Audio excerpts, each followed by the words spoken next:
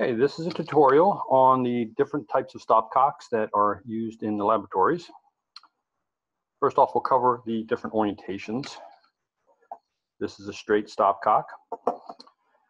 Another style is a oblique bore stopcock.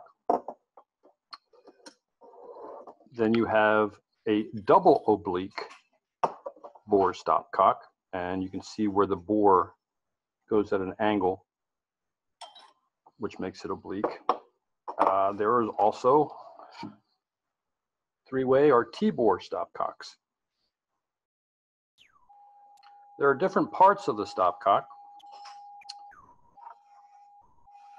First you have the barrel, then you have the arms or the stems of the stopcock, and you have the plug.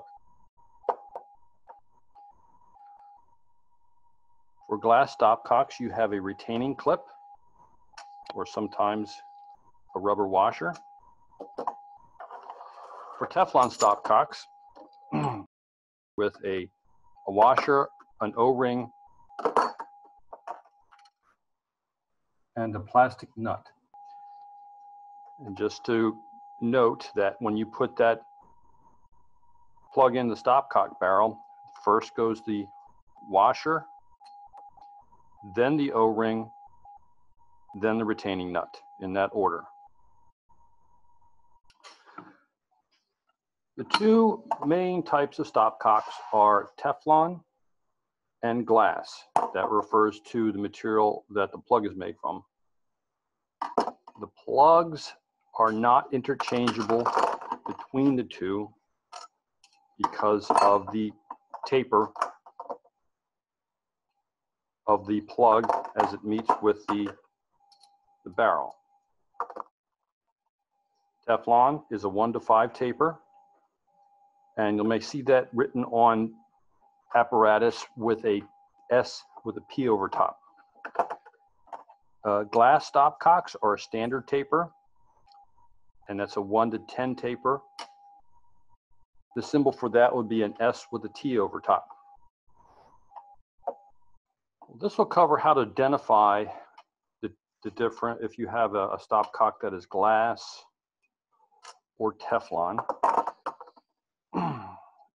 Many times that you have the plug separated from the barrel, you can't tell.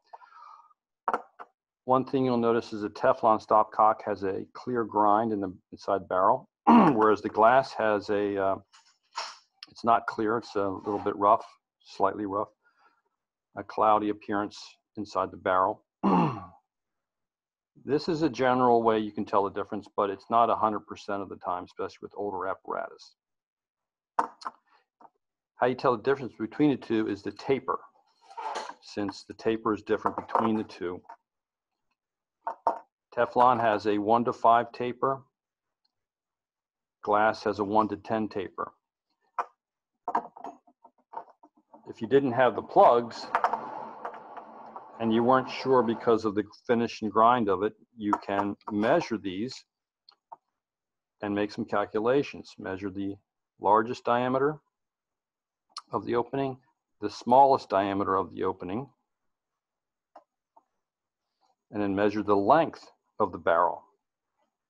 Subtracting the smaller diameter from the large diameter, and then dividing by the length will give you the approximate taper of the barrel.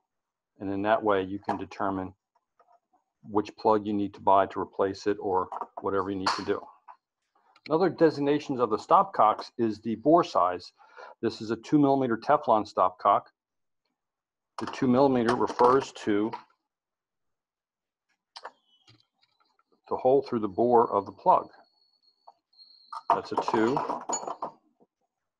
And then you'll show you the next size. That's 4mm. You have the next size up 6. There are larger sizes, but that's the most common. And it's the same for the glass stopcocks.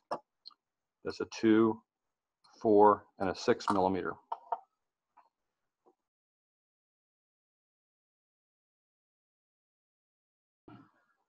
One of the differences between the glass and the Teflon stopcock is that the glass stopcocks since it is glass-to-glass contact between the barrel and the plug, it does require some grease. Whereas a Teflon stopcock does not require any grease because it's not glass-to-glass contact. It's a Teflon plug inside a glass barrel.